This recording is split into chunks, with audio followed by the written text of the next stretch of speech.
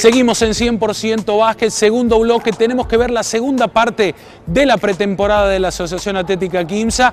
El fusionado que viene de perder la final del cuadrangular frente a Atenas de Córdoba, pero que venía invicto, habiendo ganado 4 partidos anteriormente y 3 partidos más con equipos del torneo federal. Olímpico le ganó también en el último amistoso a Nicolás Avellaneda. Es decir, con intensa preparación ambos equipos, porque ya se viene la Liga Nacional de Básquet y el futuro parece ser bueno para ambos.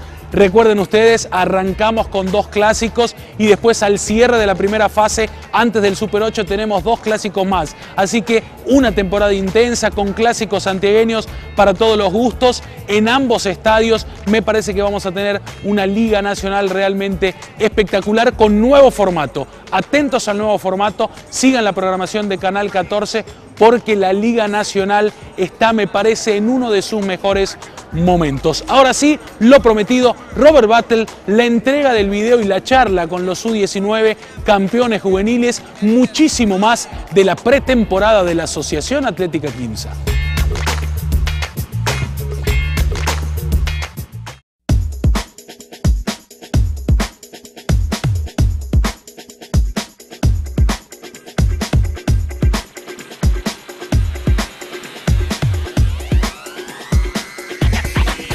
Seguimos en... Vení, bandera, no te vayas. Seguimos en 100% básquet y bueno, finalmente con lo que habíamos prometido, Lato, comiste bastante en el asado, obtuviste el campeonato, así que acá está el video, ¿no? Bueno, muchas gracias, Chueco, y por fin cumples con algo. Bueno, Luciano, este es para vos, querido.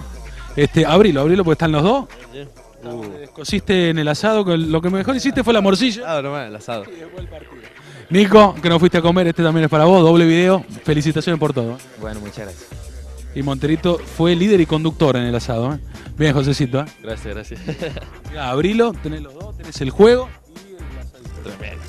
Para vos, bandera, bueno, mejorando ese corte de pelo, por suerte. Gracias, muchas gracias. Felicitaciones, ahí está el video. Gracias. Bueno, está Tortuga Deca ya. ¿Le llevas a Tortuga? ¿Le llevas a Tortuga también?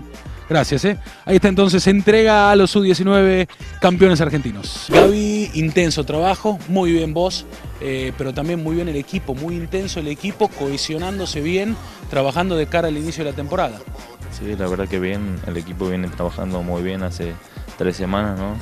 Como lo hemos hecho en Terma y también aquí en Santiago. Ahora nos toca afrontar 3 amistosos en Buenos Aires y espero que sea para bien.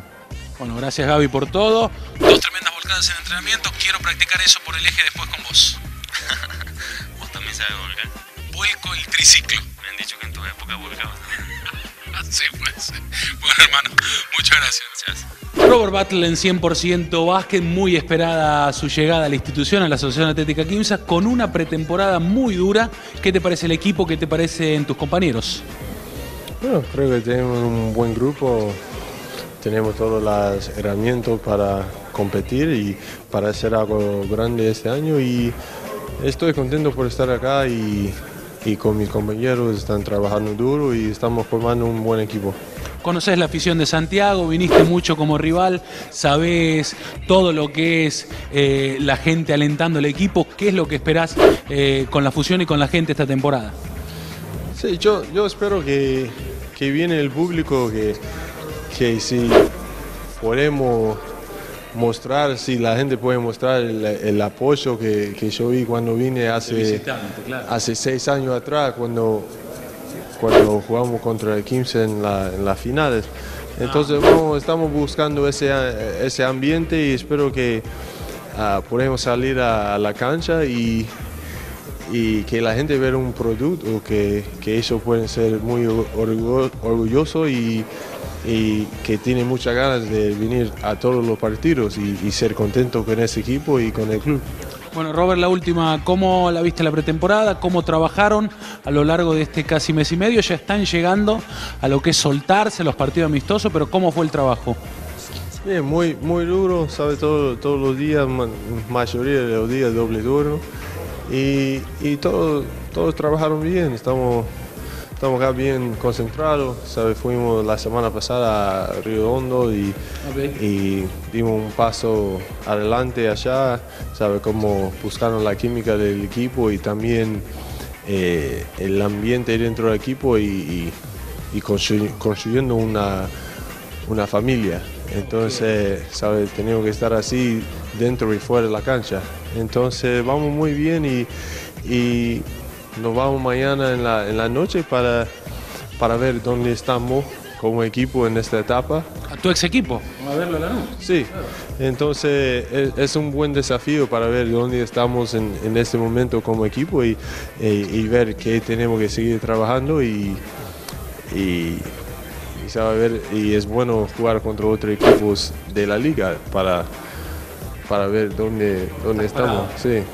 Okay, how much do you pick up in bicep? How much? ¿Bíceps? Bicep. No hago bíceps. ¿No mucho? No, yo hago los colgadas. Barra. Es mejor hacer... Ok. ¿Pecho?